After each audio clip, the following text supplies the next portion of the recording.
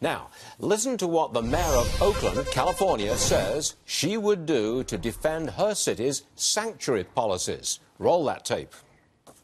I would be willing to go to jail to defend Oakland's sanctuary status and the policies that reflect the values of this community.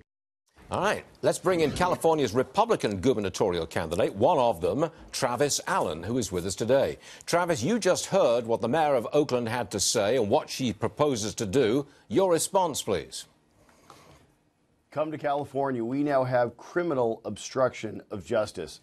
Look, the bottom line is this. This has gone from bad to worse in California, from bad to actual criminal. Yesterday, we had, not only do we have Libby Schaaf, the mayor of Oakland, talking about openly defying federal immigration authorities. Now we have the Attorney General of California, Javier Becerra, came out just yesterday and threatened every single California employer that if they cooperate with federal immigration authorities, they will be subject to prosecution under California law.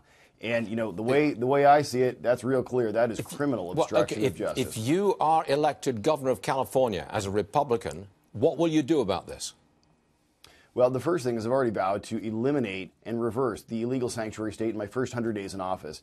You see, the governor of California can call special elections at any time they choose. So what we would do is gather the signatures, put it on the ballot, and let the people of California throw it out. At the same time, we would have California citizens pursue this at the Supreme Court. Because clearly this is unconstitutional. Okay, sir. One more for you. I got numbers from the Census Department just the other day which show that California, amazingly, has the highest poverty rate in the country.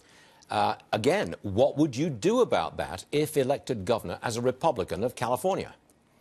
Look, very simply, 39 of 40 of the last years have been Democrat-controlled legislature. We've had 24 of the almost last 50 years with the Brown family controlling California.